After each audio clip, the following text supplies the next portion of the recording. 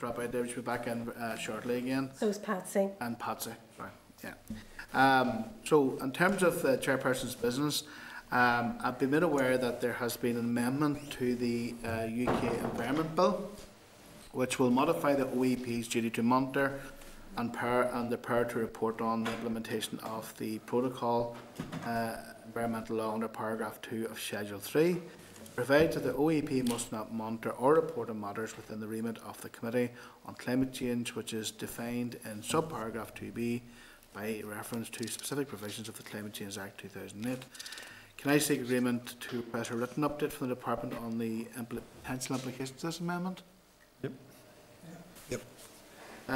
Draft minutes of the 15th of October. Draft minutes are on pages 6 to 15. Are members okay if I, am I okay with the minutes? Yep.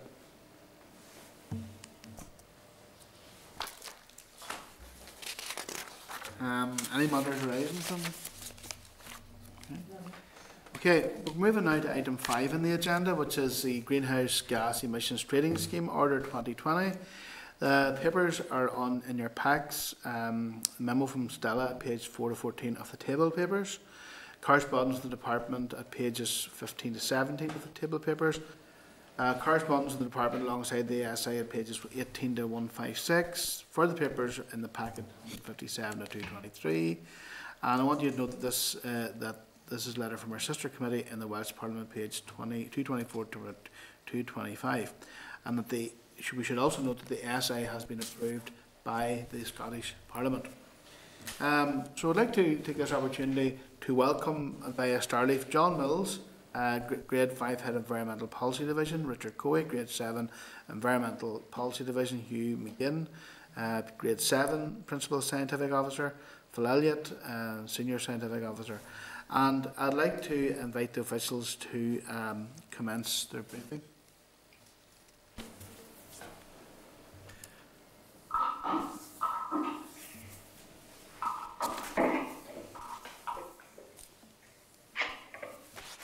Want to commence the briefing there? John? Here's Hugh or John or Phil? It's Richard Curry here. Good morning, committee. I'm not sure if John Mills is on the line. Yeah. I think he was supposed to be. Well, if he's not, his name animated, but his face hasn't appeared yet. So, if some of the three just want to begin the briefing and members, and then John may join in, would that be okay? Yeah, that's fine. That's fine. Well, good morning. Good morning, Chair. Good morning, committee. As you know, with me this morning are hopefully Mr. Mills and Hugh McGinn from the agency, and Phil Elliott, who works alongside myself in the emissions trading policy team. As you'll be aware, we briefed the committee on the emissions trading scheme and the statutory instrument, the Greenhouse Gas Emissions Trading Scheme Order 2020, on the 17th of September. The order is now scheduled for debate in the Assembly on the 3rd of November, as previously agreed by the Executive, when it approved the policy approach back in May. This is a week earlier than we had originally anticipated. So once again, we find that we're working to present timescales. The need to bring the debate forward is so that the order, if passed, can be cleared at a Privy Council meeting on the 11th of November. The order establishes the legal framework for a UK emissions trading scheme. This will replace our current membership of the EU emissions trading scheme, which will cease at the end of this year. An exception to this is that Northern Ireland power generators, will remain in the EU ETS to maintain a level playing field in the field of the single electricity market. Note that the order is being debated on the 3rd of November, and the order that's being debated on the 3rd of November doesn't provide for this. Separate legislation is being drafted to do this under the Withdrawal Act. The intention is for that to be laid in November 2020 in Westminster. A further complication is that the UK government is keeping another option open, that of implementing a carbon emissions tax instead of UK ETS. We have no insight into when that decision is to be made and whether it would be affected by the outcome of negotiations. At the last committee session, we were asked about a local impact assessment of these changes. and subject to Minister's approval, of course, we said we would provide that to the committee for the debate on the order, and that remains the case. I should be clear on one point, though: an impact assessment has been carried out and was published along. Richard, we're losing you. Say, carbon pricing back. Richard, could you just repeat that last point, because So, broadband's cutting out? All right, okay. So I should be clear on one point. An impact assessment has been carried out and was published along with the UK and devolved administration's response to the consultation on the future of UK carbon pricing back in July. This was a UK assessment, and it covered Northern Ireland, but was not disaggregated by region. So likewise, there was no separate assessments for Wales, Scotland, or England. The UK impact assessment on our own outline compare moving from the UK ETS with staying within the EU ETS. I wouldn't want anybody to get too excited though about the local impact assessment. The impact made by the order is very small, and that's for two reasons. First, the vast majority of our emissions and ETS costs arise from generators who are staying within the EU ETS, so there's no impact there. Secondly, the policy approach taken in establishing the UK ETS is to make transition from the EU to the UK schemes as smooth as possible for operators. There is no marked impact of the change in the schemes, and there's not intended to be. There is a more stringent cap in the UK scheme, but free allowances are retained at EU scheme levels, and there is sufficient headroom to mitigate any impact. In terms of climate change ambition, there is a commitment to review the UK ETS in light of forthcoming advice from the Committee on Climate Change on achieving the net zero target. At the last committee meeting, where we discussed the ETS on the 17th of September, you were provided with a UK ETS Common Framework Summary Note, and we're told that the Phase 3 Cabinet Office review had been completed. Work has progressed well on both the Framework Agreement and the Concordat, and will shortly be subject to DA ministerial write round. The FOA and Concordat will then go to Joint Ministerial Committee, and then it will be available for scrutiny by the AIR Committee. So I suppose to conclude opening remarks, I would just stress a few key points on the order in question. The order is to establish a UK ETS being debated in all, and it's being debated in all 4 UK legislatures and needs to be passed in them all. The purpose of the UK ETS is to encourage cost-effective greenhouse gas emissions reductions, which contributes to the net zero target.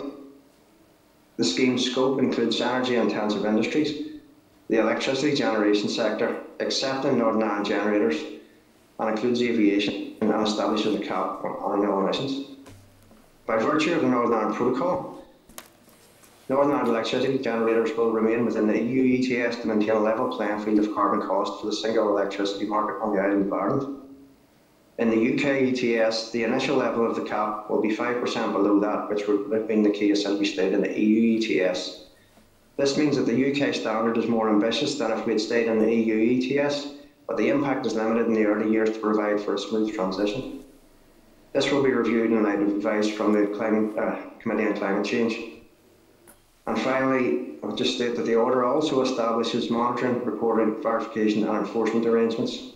In Northern Ireland, the regulator will be the Northern Ireland Environment Agency. And that concludes my remarks. Thank you, Chair. Okay. Do any of the other officials want to add or say anything before I open up to questions to members?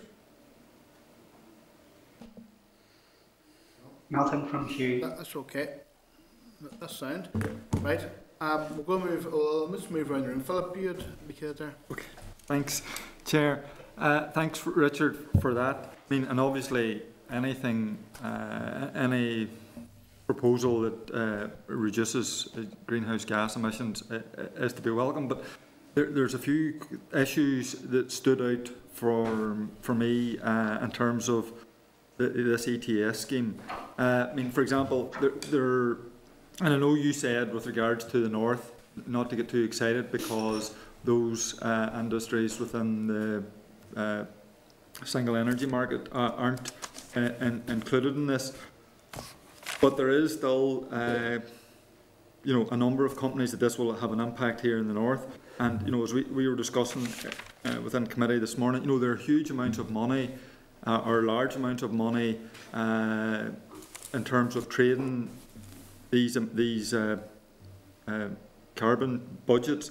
So I mean, like, I just have a concern that about the regulation, because I mean, obviously, in the Assembly we've had the RHI scheme, we've had recent the NIRO scheme. So is there any potential for exploitation within this scheme with regard to trading and companies maybe making or exploiting it to make sums of money? The other question I wanted to ask, just in regard to the potential for a carbon tax scheme being introduced over and above this ETS scheme, because emissions is a devolved matter, but tax isn't a devolved matter. So, I mean, if I could just ask for clarification in the sense of the level of how this emission scheme is devolved. So, does local industry here benefit? Does the money that comes from this tax be fed into help the local companies, or does it come back to the executive, or what decision-making powers do we have in terms of the devolution of this scheme? And I mean, the other thing you'd said about the Committee on Climate Change producing a report which may then have an impact on a review of this. Well, Claire, who's not with us, but on behalf of a number of parties, has submitted a private members bill to bring in a climate act here for the north. So how would that, if we had a climate act in the north within a year and a half, how would that have an impact on any of this? And then my final point or question is, what happens if the Assembly doesn't support this at the debate? I'm not saying that's likely to happen, but you know, what would happen if the Assembly doesn't support this ETS scheme? Okay, just to answer your questions in order, I'll maybe start with the last point there, Philip. In relation to what potentially might happen if this isn't supported in the Assembly, I suppose in theory what could happen is that the scheme could go ahead on a UK or a GB basis and wouldn't include Northern Ireland, which would leave a carbon pricing gap in respect of Northern Ireland. How that would be done legislatively, I can't profess to be familiar or an expert enough in the legal detail to answer that question, but as I say, it would be a possibility. In terms of a carbon tax, the main difference between a carbon tax and the emissions trading scheme is that the emissions trading scheme is driven by market forces, so fluctuates on a daily basis. So the price of carbon would fluctuate on a daily basis, whereas the price of carbon under a carbon emissions tax would be set at a set level and would be reviewed by the UK government in the budget, in the annual budget. So the carbon price would be set at a set level on an annual basis, so it wouldn't fluctuate.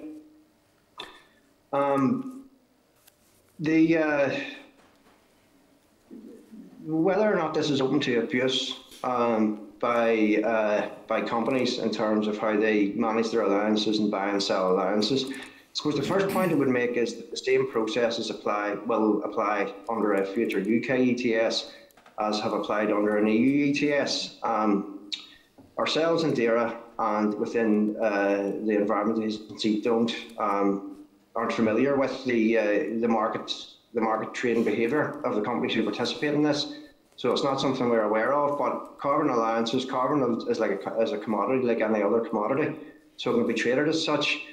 But I wouldn't expect any change in market behaviour or behaviour of participants or their agents on the transition to this new scheme, given that it's following the same principles as the EU ETS. I'm not sure, Philip, has that covered your main points? Is there anything I've missed there? I feel like I might have missed something. Just in relation to the review from the Committee on Climate Change, if it suggests lowering this, how would that impact? And if we had our own Climate Act here in the north, how would that have any impact on any future ETS schemes?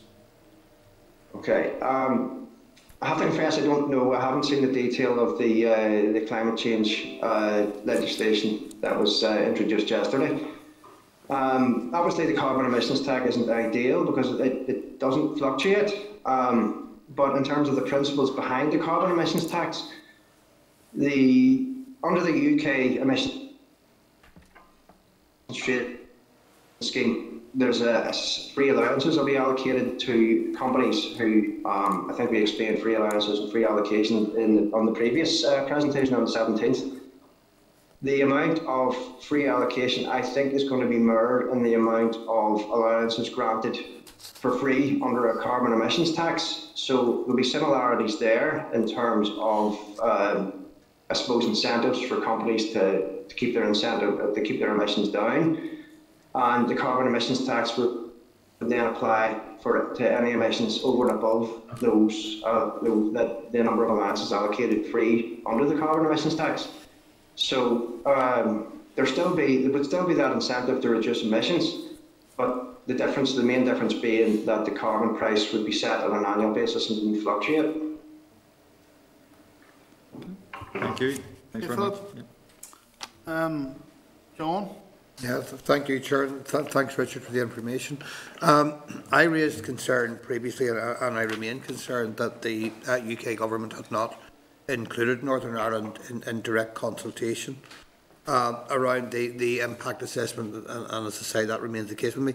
Can I ask, though, I think some of the detail you've given already has answered questions that I was likely to ask, but I'm keen to know what consideration is given by the department when they're presenting an analysis, either to us or anyone else, on the balance of the need between the environment and the economy stroke business. For example, the UK proposed ETS versus the EU scheme, and if the UK cap is lower, as has been stated, then what the environmental impact of that is, and separately also, as a different strand, should we be looking at the carbon pricing of installations like municipal waste incinerators, given that there are still those intended building these in this jurisdiction?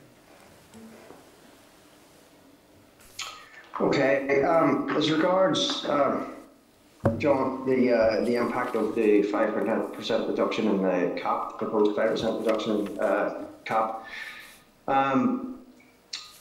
this, I think, equates to something like 156 million tonnes of carbon per year in terms of available allowances within the first year of the UK ETS. Now, in terms of predicted business as usual emissions for the industries going to be captured by UK ETS, it's predicted that those emissions would be something like 126 to 131 million tonnes. So there is sufficient headroom in the number of allowances that are going to be available in the first year of the scheme to cover what would be predicted in terms of emissions. So I suppose that's been done to facilitate the transition from the EU scheme into the UK scheme, but with the reduction in cap signalling the intention for the increased for the greater climate ambition in the part of the UK as opposed to the EU scheme. So there's sufficient headroom there to cover the predicted allowances initially. So I think that was done to strike a balance between climate ambition and the impact on businesses in transition to a new scheme. In terms of the scope, widening the scope of the scheme and bringing in further industries, I suppose again I would state that to facilitate transition into the new scheme from the EU to the UK ETS, the scope of the scheme at the start initially is to keep the scope to include the industries that are included would have been included on the EU ETS. But the scheme will be reviewed during the first phase, and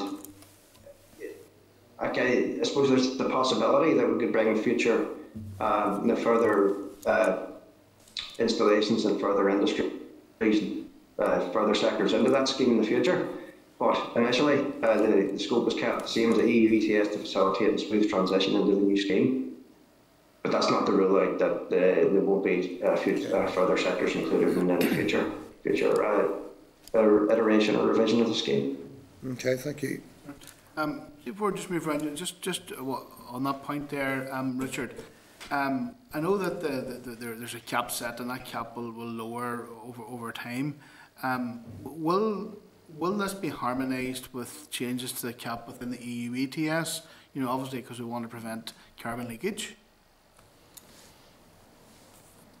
Yeah, I suppose our preferred option would be that we would have a scheme that would be linked with the EU emissions trading scheme, and that would create it would create a wider carbon market and create a wider availability of allowances to sectors across both UK and EU. And under that scenario, then I would suggest that in terms of cap reduction, there would be more potential or scope for alignment. The EU, I suppose, are always can always review their scheme as well. I'm not familiar enough with the review schedule. I'm not sure if Hugh or Phil would be any more familiar with it than I am. But that scheme will be reviewed as well, and there is a potential for the cap to be reduced there also. How that would align with the UK ETS, I'm not sure. Ideally, we would, as I say, we would have a light scheme, but and that would be the preferred option. Thank you. Rosemary? Thank you. Thank you very much for your presentation. My query is again back to the impact assessment. Yeah, we're told that it was a UK-wide assessment. Was there any drilling done down into the submissions by any of the Northern Ireland companies, so that we could get at least a Northern Ireland perspective on it? No, in the impact assessment that was carried out initially by the Department of Business, Energy and Industrial Strategy to support the statutory instrument, it wasn't possible to disaggregate that information down to an administration level, and that includes Northern Ireland as well as the three other countries within the UK. But we are finalising a local impacts paper, which does look at the impacts in Northern Ireland, and we would hope to get that finalised very shortly. Indeed, would expect to have that with the committee prior to the proposed date of debate on the 3rd of November. And that impact assessment will drill down to the Northern Ireland specific level. Okay, thank you. I'm asking you to maybe do a bit of crystal ball gazing here now, but if there is no deal, what would the impact be on the carbon tax or the UK ETS? Unfortunately, I can't answer that question. I think the same question came up, I think it was back at the start of September in a debate in Westminster, and the BES Minister, Kwasi Kwarteng, was unable to give any insight into what would happen in terms of, or what scenario would produce either a UK ETS or a carbon emissions tax. So unfortunately, I don't have the answer to that question. We would hope to get clarity on that soon, and as soon as we do, we will of course share the information. But unfortunately, I can't at this stage say when the decision will be made or under what circumstances either the outcome would either be a UK emissions trading scheme or a carbon emissions tax. Okay, thank you. All right. Thank you, Chair, and thank you, Richard. In terms of costs, Richard, ETS versus carbon tax, would the overall cost to the emitters be similar? The value of the carbon emissions tax is yet to be set, the value per tonne of carbon. But,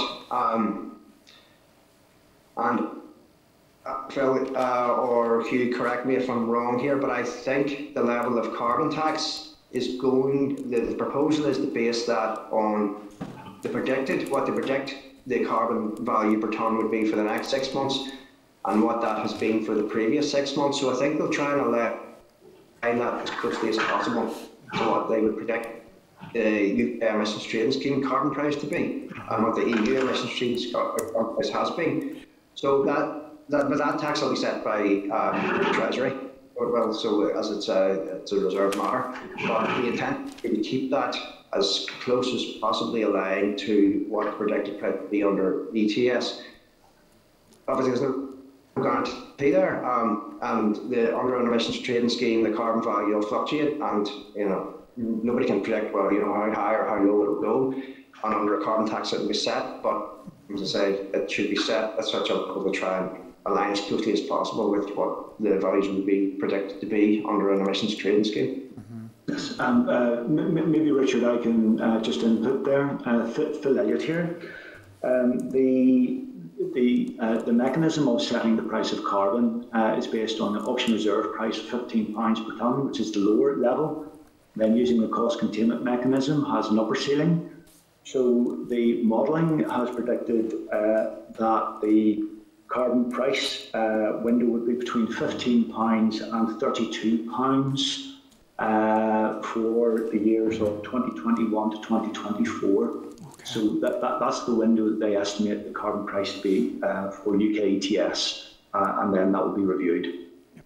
That's okay. My next question would have been when would that be reviewed, but you've answered us. That's fine. Thank you very much. Have enough, right? Yep. William? Thank you. Sorry, the other name.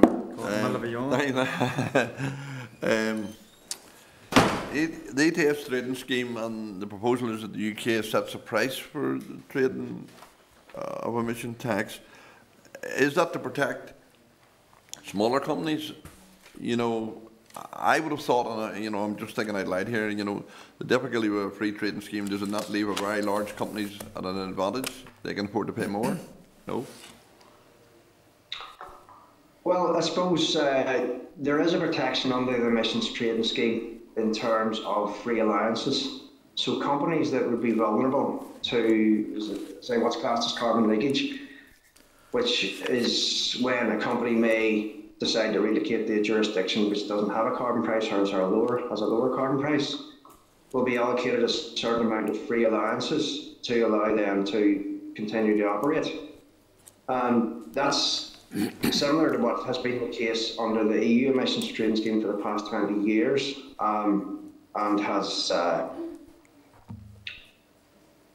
it hasn't financially disadvantaged anybody. And then for the smaller operators, there is the facility for small emitters opt-out, whereby they can opt out of the formal trading scheme, and then they're issued a target as such to aim towards in terms of emissions, so they don't trade in the open market. But if they breach the allowance that they're allocated, then they have to pay a civil penalty. Hugh, we can maybe keep you right here. Is that correct? That's correct. If they fail to meet their target, they have to purchase the value of a target breach. So if they were 100 tonnes over their target, they would have a penalty for 100 tonnes of CO2. But I suppose, to answer your question, I suppose this scheme won't make any difference in terms of what has been the case under the EU ETS. So won't disadvantage anybody anymore. I won't put them in any other different situation as what they would have been had they remained in the EU ETS. That's okay. That's good. That's okay. I'm just clear. Okay. Just before, again, just for clarity before I conclude here, because I've no other members looking in here. Again, the last briefing we received from you, the point was made that these allowances can be banked and traded and sold to reduce the GHG, and they're at £27 per allowance. Are these allowances, is there a finite number of these particular allowances, or how's that regulated? Because I'm just thinking, just say if somebody had a certain number of allowances, what would, stop them just holding on to them, until the price of them would rise and then they'd start trading them again, is there a finite number of these, or how's it regulated? I suppose the last thing I want to just draw back on again. Well, I suppose the first point to make would be that there's a cap on allowances. So there's a finite number of allowances that are that are established under the scheme. Now, those alliances are they're in a number of categories, subdivided into a number of categories. There are a number of alliances within that cap that are set aside for free allocation to those companies that are entitled to a free allowance. There's a certain amount of allowances set aside in what's called the new entrants reserve for companies new companies coming online that may be entitled to a free allowance or a free allocation. And then there's a separate set of allowances, a separate section of allowances that are available for auction and trading on the open market.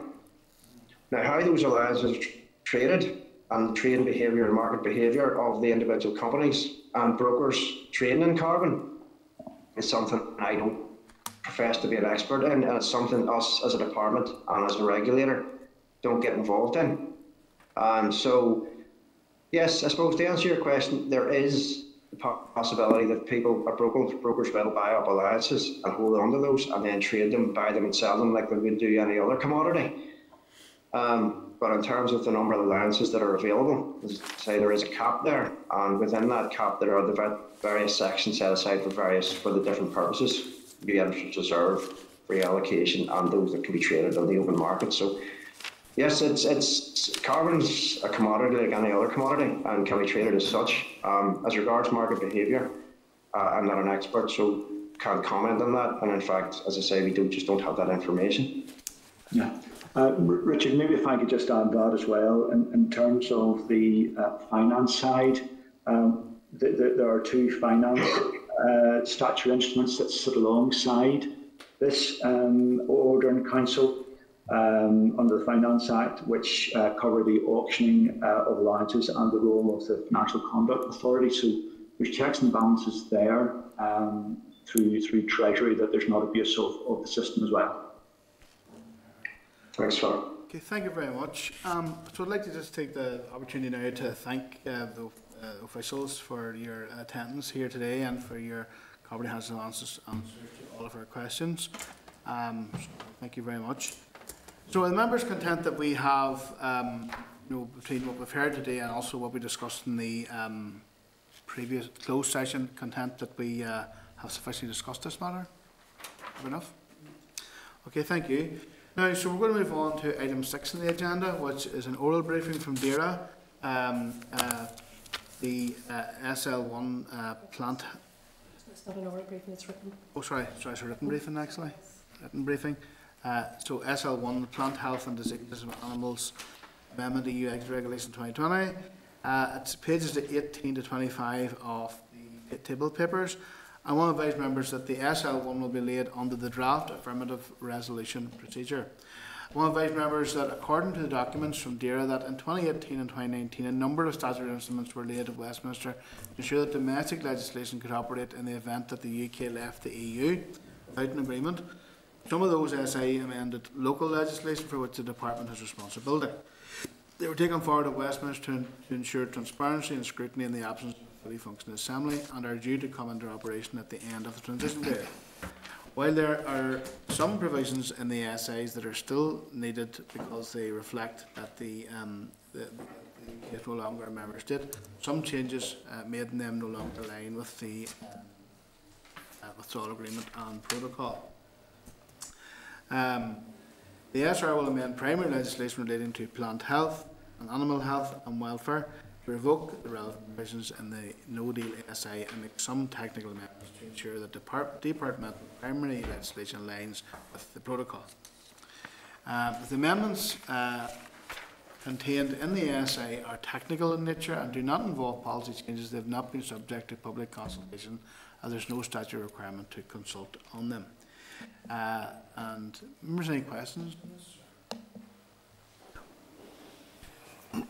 Members, happy enough this SL1 moves to the next stage? Yeah. Great. Okay. Okay. So the DERA, this written evidence from DERA, the marketing of plant and propagated material amendment to EU Exit Regulation 2020. The papers are at page 26 to 34 of the table of papers. The SR will be made under an affirmative resolution procedure. The Department has advised that the passing into law of the European Union Withdrawal Act 2020 has meant it has been necessary to review the plant health operable legislative position in respect of the agreement, including the protocol. In particular, Directive 9856 EC on the marketing of propagating material of ornamental plants and Directive 208/72 EC on the marketing of vegetable propagating and planting material other than seed are not included in Annex 2 of the protocol. As a result, the Section 2 functions European Communities Act 1972, including powers to make domestic legislation in these policy areas, will not be available to the ERA post-transition. The European Union Act 20, Withdrawal Act 2018 allows for the transfer to DERA of the Section 2.2 functions applicable to these two directives. Provided this transfer occurs in advance of transition, the 2.2 powers in respect to these policy areas will continue to be available to DERA. DERA advises that there is no statutory duty to consult on the SR, the draft SR. The draft SR makes legislative changes by transferring functions from the directives to the Department. It does not represent a change in policy. A member, okay, that there moves to the next page. Okay. Next piece of evidence is the written evidence is the SL1 Agriculture, Animals and Agriculture, Health and Education, Welfare, Trade, etc. Amendment EU Exit Regulations 2020. It's in pages 35 to 47 of the table papers. Regulations will be made under the negative resolution procedure. I want to advise members that a number of statutory instruments were made Westminster to ensure that domestic legislation could operate in the event that the UK left the EU without an agreement. Some of those SIs amended local legislation for which the Department has responsibility. They were taken forward at Westminster to ensure transparency and scrutiny in the absence of a fully functioning Assembly and are due to come into operation at the end of the transition period. Where there are some provisions in the SIs that are still needed because they reflect that the UK is no longer a member state, some changes made in them would be incompatible with the withdrawal agreement and protocol. The draft SR revokes the offending provisions contained in some of those SIs and makes some technical amendments to ensure that the departmental legislation aligns with the protocol. The SR amends provisions in a number of different pieces of subordinate legislation related to agriculture, animal health and agriculture. DERA advises that the amendments are technical. Are members, any comments, or are they happy enough to move to the next legislative stage? Happy enough? Okay. So SL1 seed marketing, item 9 in your agenda. Correspondence from the departments to page 230 to 232. The draft SR is 233 to 236. Explanatory memorandum 237 to 240, and the human rights and equality screening at 241 to 272. The rule will be laid under the negative resolution procedure and will come into operation in November. It's a business as normal SL1 and not part of preparations for EU exit. The purpose of the regulation is to amend the seed marketing regulations 2016 in order to transpose the requirements of Commission implementing directives 2019-20, 2020-432 and 2021-77 and ensure the Department fully complies with its obligations under EU law. In addition, Regulation 2.2 of the rule corrects an incidental omission from the 2016 regulations, allowing the Department to permit temporary derogations from the minimum germination requirements to remove any difficulties in the general supply of seed. The Department will act as the member state to temporarily limit the marketing of seed not satisfying the requirement with respect to the minimum germination laid down in the 2016 regulations for the purposes of Commission Regulation EC number 217-2006. Are members okay? This moves to the next page. Okay. Okay, we're going to just move then to our consideration of the SIs. And I ask the committee to note that that at the request of DERA, 5 SIs were put onto the committee agenda. We've now been advised by the Department that 4 SIs had already been laid at Westminster and the Minister has given his consent. No papers were provided in time to be included in the main pack or the table pack, and the committee cannot consider these. One of the SIs, AQ4, the air quality NI protocol regulations, was laid in error and will now be revoked and laid again. There will be no role review from the Department in any of these SIs. If you have any questions, they'll just be forwarded to the Department for answer. Okay. Sorry? Okay, yeah. So next thing is we have written evidence DERA, DEFRA WES for the waste and environmental permitting Regulations 2020, Category 3.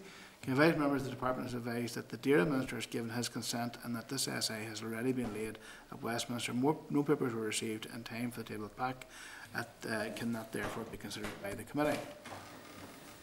Okay, evidence again, evidence DAERA, the AQ04 Air Quality Regulation 2020. The table corresponds 48 to 5. The Department has advised that this essay has been laid in Westminster in error and will be revoked and relayed. It will therefore cannot therefore be considered by the committee. Any questions? Colin Nugent's available in there. Any questions? Probably enough. Okay. Item 12. Oral evidence, written evidence, DEFRA CHM 12, the Control of Mercury Regulations 2020. One advised members that the Department has advised that the DAERA Minister has given his consent and that this has already been laid at Westminster. Papers weren't received in time for the table pack and we cannot therefore consider it by the committee. Oral evidence, DAERA SI DEFRA ENV 23, the Environment Miscellaneous Amendment EU Exit Regulation 2020, Category 1. Correspondence is at pages 277 to 281. In your packs, the Department has advised that the DAERA Minister has given his consent and that this essay already has been laid at Westminster and therefore we cannot consider it at the committee. And again, if you have any questions, you can be forwarded to the Department for comment. Again, the evidence, DAERA evidence, reserved DEFRA WST09, the hazardous waste substances and packaging 2020. This SR is a reserve matter which has already been laid at Westminster and therefore it cannot be or will not be considered by the committee and no papers were provided to the committee. Okay, a written update on the EU preparation and delivery. 2 written updates from the Department at pages 56 to 65 of your table of papers. Members okay to note this update? Fair enough. If you have any questions, okay. Again, written update, written briefing, the consultation on further education support and charging policy at CAFRE. Briefings at 285 to 296. It's a summary of the consultation responses to the Department's consultation on further education support and charging policy at CAFRE. The Department advised that the consultation ran from the 1st of June to the 18th of September, and which was a longer time period than normal due to COVID. A total of 22 responses were received, 19 were from organization. The consultation has 6 main questions and a breakdown per respondent is included at page 295, 296. Okay, are members okay to request the Department updates the committee on the next stage of this, whenever it progresses on? Okay. Correspondence. Number 17, your agenda. The correspondence is 303 to 416. There's a couple of items I want to draw your attention to. Correspondence from Youth Climate Action NI at page 414. They've now confirmed they wish to meet informally with the committee. They have been asked to provide a 1 page of the issues that they wish to discuss. The meeting will be arranged for Tuesday lunchtime and will be a virtual meeting organised in Starleaf, and we will be informed of the meeting. The Committee for Finance has forwarded to the ERA Committee a letter from the Finance Minister regarding future replacement for EU funding. It notes that CAP and structural funds will be replaced by domestic replacements, farm funding and shared prosperity fund respectively. And there are some concerns about how elements of this funding can be calculated. Can we get members content that we request a written briefing on this here, because there's a couple of items of concern that was flagged up on that. Okay. I think that's very appropriate. A member content to action the remainder of the correspondence outlined in the index page 298 to 301. Yeah. There's also a number of items of correspondence in the table of papers at page 69 to 177. Are we happy enough to, is the committee happy enough to action this as outlined in the table of correspondence, pages 67 of the table pack? Okay. Okay, the next item on the agenda is, I want to, if any other business members, if any other particular items of business they wish to raise. Okay for now? Okay. There's some queries in relation to, and that's something maybe the committee could write to the department. I've requested an answer, I haven't got it yet, the importation of seed potatoes and potatoes from the UK and Scotland post, after the 1st of January. There are some concerns. There's quite a few potatoes are imported into Northern Ireland and then subsequently goes on to the chip shops and all in the Irish Republic. So there is issues around that. I'm not sure how that's going to work. And maybe the committee could say that some concerns about this and just see, is there any guidance on it? But there is, the potatoes we grow in Northern Ireland doesn't seem to be up to standard to the local chippies and the chippies in the Irish Republic. So a lot of them are imported from East Anglia and south of England. So. Yeah. They tend to be drier. They're different. Yeah. Drier, that's right. The drier climate down there, yeah. That's a fair point. I think I was listening to Dr. Vivian Grevy on the radio this morning, before the committee here on a number of occasions, highlighting the concerns generally about the importation of seeds to here from across. Well, I hadn't heard that. It was, I didn't. On the radio, William. So yeah, that is a concern. So I do think it would be fair to highlight that and come right to the department about that. Rosemary? Yeah, I think it's a concern for all seeds. Might be potato seeds and there might be other seeds too. Yes, so I think we need to get further clarification from the department. The sizable amounts of seed potatoes comes into Northern Ireland. Yes. I think even to the Irish Republic too. So it is an issue. Yeah, I'm glad you raised that, William, because I had it in my head when I heard Dr. Grevy speaking this morning on the radio about it, so I'm glad you raised that, William. Okay. So before I finish, I want to ask members to note that we'll have a closed session now just to discuss some issues, including the forward work programme for November and December. And the next meeting will be take place on Thursday, the 5th of November at 10 AM here in room 30, Parliament Building. So thank you, and then we'll move into closed session just to discuss our forward work programme. Okay, thank you. Room 30. This is the Northern Ireland Assembly Committee Room 30.